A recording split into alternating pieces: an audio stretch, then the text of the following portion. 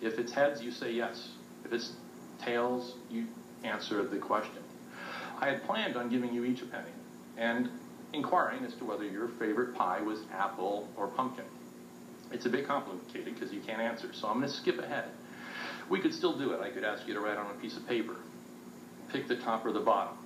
I could ask you to do it now if I can't ask you for your permission. But let's say you were to write on a piece of paper.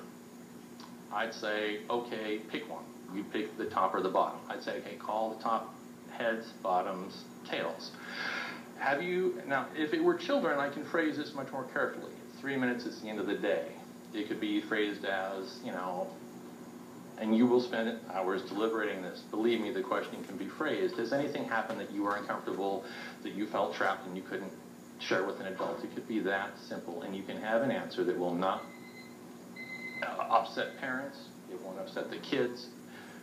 If I ask, excuse me for pointing, but one of you, whether your favorite pie is apple or whatever, you won't tell me. But I can ask all of you.